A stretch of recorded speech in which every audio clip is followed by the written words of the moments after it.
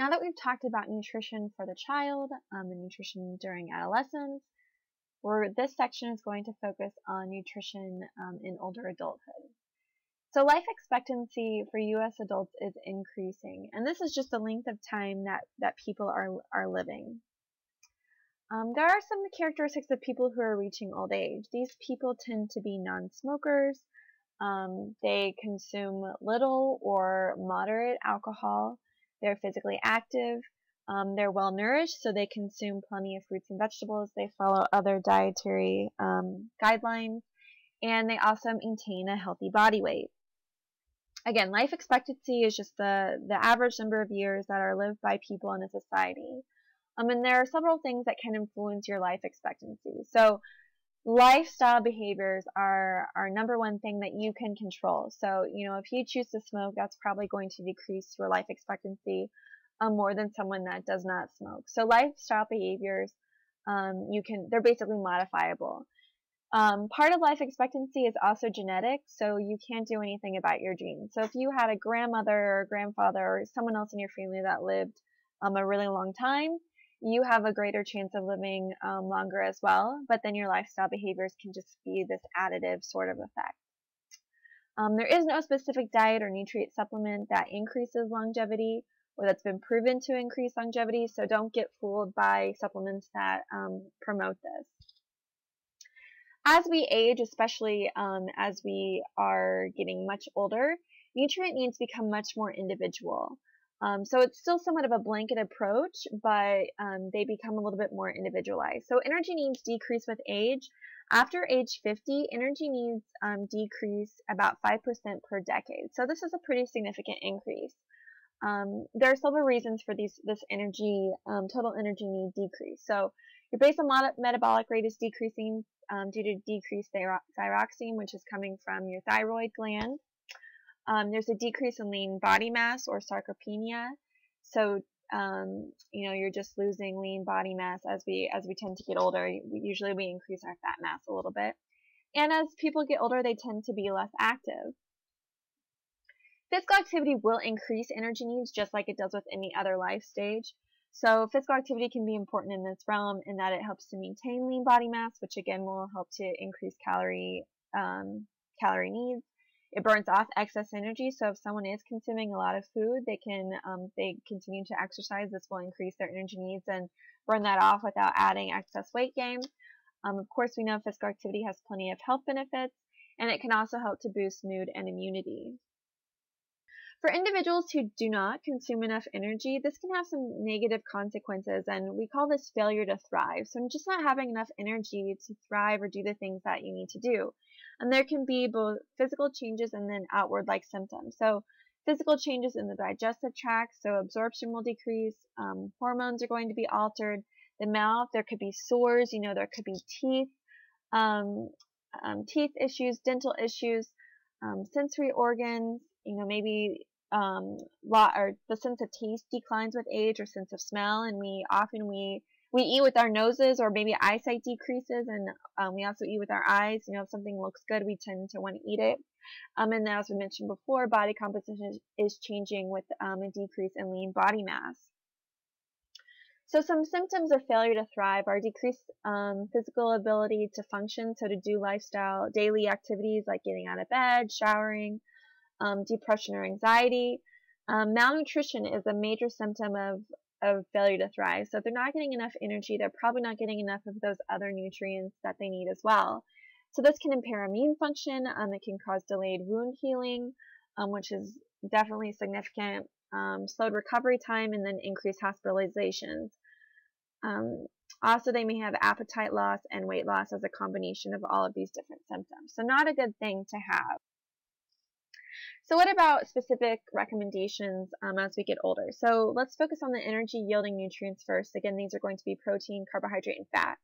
So protein needs, their absolute protein needs are unchanged, but a larger percentage of calories may need to come from protein in order to make sure that they are meeting their protein needs. So still want to stay within the AMDR for protein, but you may be on the upper end of that now as an older adult. Again, focus on lean, fiber-rich protein sources because these can help control other health problems. And it's important to note that, really chewy meats can be an issue for individuals that have dental problems. So as people get older, one reason they tend to have lower protein intake is because meats get hard to chew.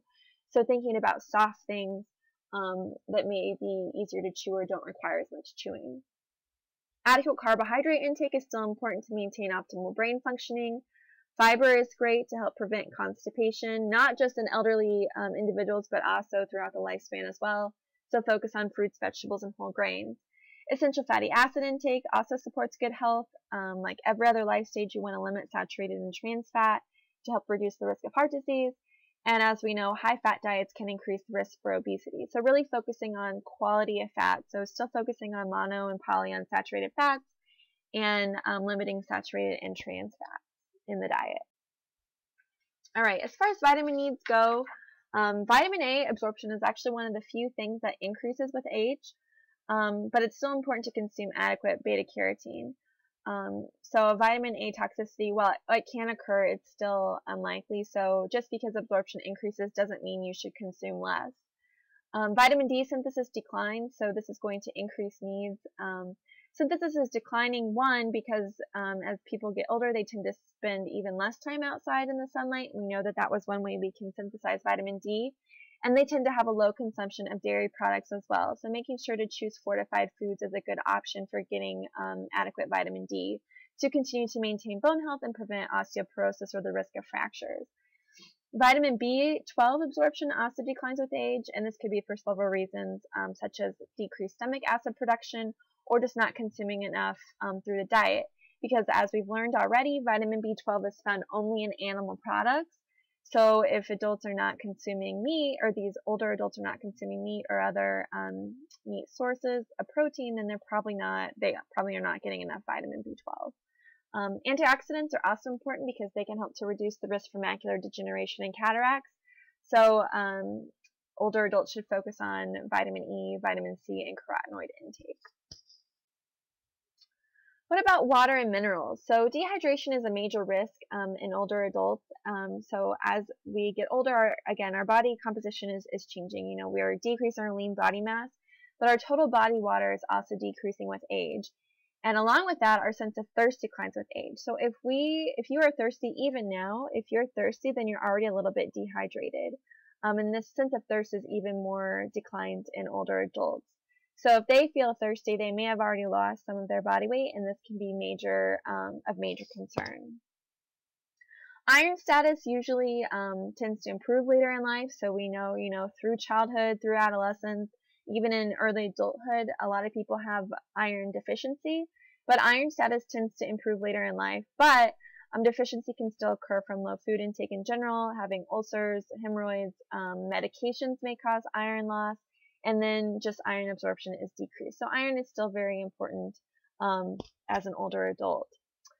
Zinc deficiency can impair the immune system and decrease appetite. And if appetite's already decreased in older adults and they're already having trouble getting enough energy intake, then having a zinc deficiency can worsen this. So definitely important to have adequate zinc intake. Calcium absorption is also declining with age. So along with vitamin D synthesis and calcium absorption, or calcium, just like vitamin D, is helping to prevent osteoporosis and the risk of fractures. All right, so nutrition and longevity. We already know that there's not a single food that can cause us to live forever. But again, those lifestyle factors are things that we can do or things that we can modify in our own life to make a difference in our aging. So moderate consumption of alcohol or no consumption of alcohol. So if you don't currently drink, you don't need to start drinking alcohol for the health benefits. And remember, this is only moderate consumption. Regular nutritious meals are very important for providing all the vitamins, minerals, and energy yielding nutrients that are important. Maintaining weight and, just controlling weight over the lifespan. Getting adequate sleep, not smoking, and then participating in regular physical activity. So all of those we can control or play a role in, and this can help make a difference in our aging, helping us to live longer, but to live longer healthfully. Another area that's gaining some popularity is this focus on energy restriction. In rats and other species, energy deprivation or energy restriction has been shown to lengthen the life of individuals. And if energy is restricted, body weight will usually decrease, and this can reduce the risk of high blood pressure, glucose intolerance, and then immune system impairments. So again, this was in rats and other species, and lifespan was increased a little bit, but the long-term safety of this in adults is unclear. So really the best practice is to focus on weight maintenance throughout the lifespan, and then focus on, quality, nutritious food intake. So fruits, vegetables, whole grains, low fat, fat-free dairy, lean proteins, and then focusing on those healthy fats. And all of that, we'll go back up in here about those lifestyle factors that can definitely make a difference in aging. The immune system also loses function with age. So chronic inflammation is occurring in most older adults just because of the loss of immune function plus overstimulation by an illness.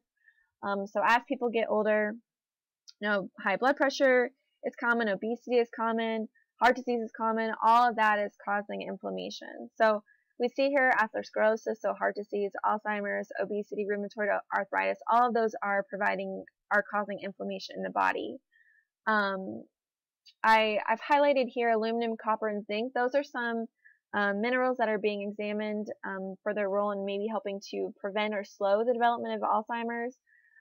And with rheumatoid arthritis, there's been some studies looking at omega-3 fatty acid intake. But all of these with inflammation, we really want to focus on consuming anti-inflammatory foods. So an example of that would be omega-3 fatty acid. And as listed here, poor nutrition in general can compromise immune function even more. So again, focusing on that healthy diet, that healthy lifestyle pattern. So what are the obstacles to adequacy in older adults? So predictors of malnutrition you can think of determine, and table 14-17 in your book gives more information on this. So these are some obstacles. So diseases, eating poorly, tooth loss or mouth pain, economic hardship, reduced social contact, so if they're living by themselves, they're taking multiple medications, involuntary weight loss or weight gain. So this could be, they just lose weight because they're not hungry, they don't recognize that they're not eating, or they're gaining weight because they keep eating and they're choosing very energy-dense food sources. They might need assistance with self-care, and then elderly people that are over the age of 80. These are all some obstacles that need to be examined. So what's good is that certain programs can help overcome these obstacles. So assistance programs can help by providing nutritious meals, offer opportunities for social interactions, and then ease financial problems. So the Senior Nutrition Program, Meals on Wheels, and then SNAP for elderly individuals are all great ways to, again, provide food, help ease some of that financial hardship, and then possibly provide opportunities for social engagement.